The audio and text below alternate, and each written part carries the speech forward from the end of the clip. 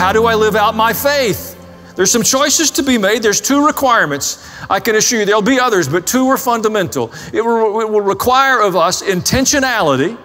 We'll have to do it purposefully, not accidentally. If you've lived with a spiritual equation that starts like this, I'm open to whatever God has for me. I'll just do whatever He wants me to do. I'm open to just anything, just whatever God would say. You'll more than likely miss the kingdom of God.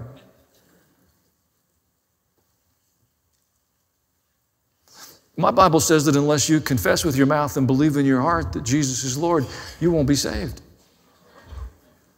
So it isn't just what God would have for you. It has a great deal to do with what you would have. We have to do it on purpose, folks. We've been passive for too long. God gave you a free will, and then He invited you to exercise that in pursuit of Him.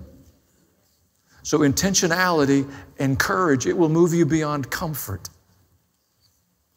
Again, not to be belligerent or angry or hostile. There's an implementation plan. I'll do this quickly. There's some personal choices, and I think the key there is really obedience. If you'll just practice obedience to the truth that you know, God will give you more. Why do you imagine God would give you any greater insight or understanding if you're disobedient to the truth that you currently know? Makes no sense to me. Romans 10, I quoted just a moment ago. Matthew 28 says, go and make disciples of all nations, baptizing them in the name of the Father and the Son and the Holy Spirit. I know it's not chic any longer to be evangelical. I don't mean by affiliation, I mean by behavior, to share your faith with other people. Whether it's chic or not, it's a biblical assignment. There's a second component of living out your faith that has to do with your family. I think the key word for that is leadership. You have to decide that you intend to influence your family for the kingdom of God. It isn't really about you. If you've imagined that your family's purpose is to make you happy and make you feel fulfilled and make you feel content, to make up for what you wished you'd had at a different season of your life, I think you've misunderstood the assignment. You're to help those in your family. It's not about making friends of your children. They need parents.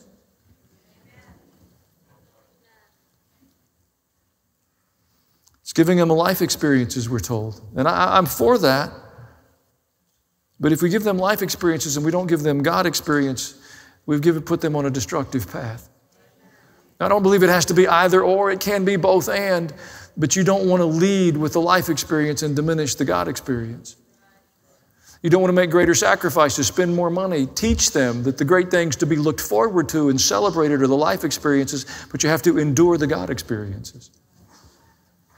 That's a messed up training pattern, which means you'll have to believe it in yourself. They'll have to see your joy and your enthusiasm and your anticipation and your sacrifices directed towards the things of God in order for them to attach value to that.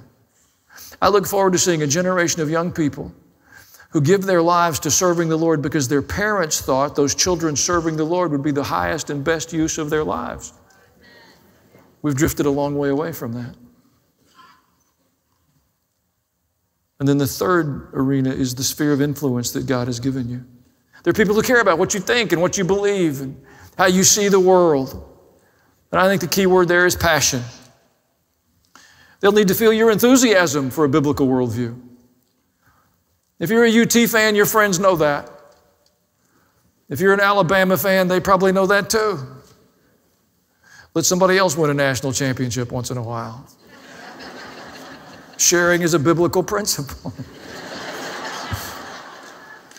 The things you're passionate about, the people that know you understand very well, whatever it is. That's not evil or wrong, but your passion for the kingdom of God, the creator of all things, your Lord and Savior, Jesus of Nazareth, I would submit should be the highest expression of enthusiasm in your life. And we've drifted from that. Like we're kind of embarrassed about that and shy about that. And we've got to reevaluate that. We've got some changes to make. How do we live out my faith? How do we become heroic in the context of our faith? It's not complicated. It's not beyond us. We've got to express the intent and then have the courage to walk it out. It's 4th of July. We can celebrate today. and enjoy the day because of the sacrifices that have preceded us. The question is, what is coming? And I assure you, it has to do with your faith and your courage more than it does politicians or political parties. It's not about the media or the social media. It's about the people of God and our faith and our courage. God help us. Hey, this is Pastor Allen. Thank you for watching this video. If you enjoyed it, like it, and most importantly, share it with your friends. If you want to be notified when there's new content, when we post new material, if you'll just subscribe to my channel and hit the bell, you'll get the notification. Most of all, I pray God blesses you as you continue on your spiritual journey and open your heart to the Lord. God bless.